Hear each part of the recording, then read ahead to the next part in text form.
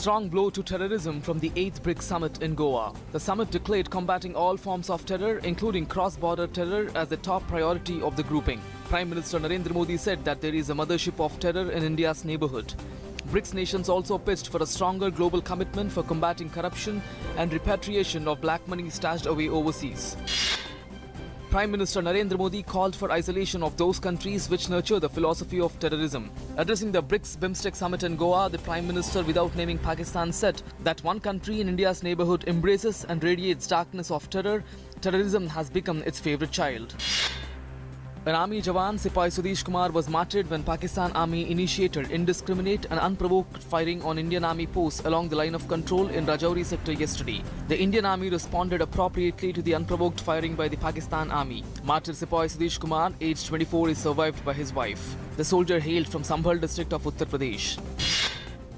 Amid the ongoing debate over triple talaq, Union Finance Minister Arun Jaitley has said the government is of the clear view that personal laws should be constitutionally compliant and in conformity with norms of gender equality and the right to live with dignity. In his official Facebook page, the Union Minister wrote, "The issue with regard to the constitutional validity of triple talaq is distinct from the Uniform Civil Code." India and Hungary signed 2 agreements on Sunday during Vice President Mohammad Hamid Ansari's visit to that country. The first agreement is for cooperation in the field of water resources, including innovations in irrigation technology, and another pact is for promotion of cooperation between Indian Council of World Affairs and its Hungarian counterpart. The agreements were inked in Budapest. Urban Development Minister Venkaiah Naidu will visit Bhopal to review progress under various new urban missions in Madhya Pradesh. Chief Minister Shivraj Singh Chauhan and many central and state officials will be participating in scheme-wise review of the progress. An RSS worker was hacked to death on Sunday by 2 motorcycle-borne men in Bengaluru. Case has been registered and investigations are on. RSS will stage a protest today against the murder. Section 144 have been imposed in 4 police station limits: Shivaji Nagar, Fraser Town, Commercial Street and Bharati Nagar in Bengaluru. Precautionary measures are being taken after the murder of RSS worker. Today is the deadline fixed by the Election Commission for 21 Aam Aadmi Party MLAs to explain why they should not be disqualified from the Assembly after their appointment as parliamentary secretaries. They faced disqualification from the Delhi Assembly for allegedly holding office of profit as parliamentary secretaries.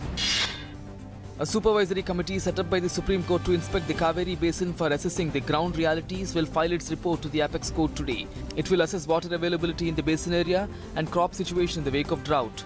The Apex Court will hear the matter tomorrow. Delhi Crime Branch has busted yet another gang involved in minting fake coins and arrested 2 key players. This is the 3rd module unearthed by the police within a fortnight. Earlier, Special Cell and Outer District Police had busted similar modules.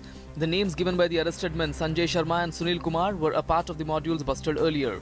Police suspected that there could be a mastermind collectively heading all the groups.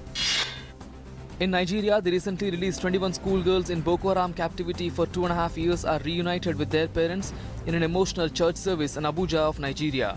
The schoolgirls, now young women, were among 200 female students taken from their school in Chibok in the remote northeastern Borno state. In a shocking incident, 15-year-old daughter of former world champion sprinter Tyson Gay killed in a crossfiring between 2 groups in US town of Kentucky.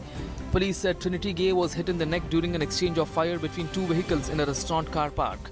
Police have launched a murder investigation into the shooting. China launched its longest manned space mission, sending 2 astronauts into orbit to spend a month abroad on space laboratory that is part of a broader plan to have a permanent manned space station in service around 2022. The Shenzhou 11 blasted off on a Long March rocket. Prison authorities in Bangladesh's southern city of Khulna yesterday executed a senior Islamist extremist whose banned group has been linked to the murder of foreign hostages. Asadul Islam, aged 42, a leader of the outlawed Jamaat-ul-Mujahideen Bangladesh, was hanged for his role in a 2005 blast that killed 2 judges. Bangladesh's courts have also fast-tracked prosecution of Islamist extremists. India continued its winning spree in the one-day internationals too. Virat Kohli scored an unbeaten half-century to steer India to an easy 6-wicket victory in the first one-day international of the 5-match series against New Zealand at Dharamshala on Sunday. All-rounder Hardik Pandya declared the man of the match.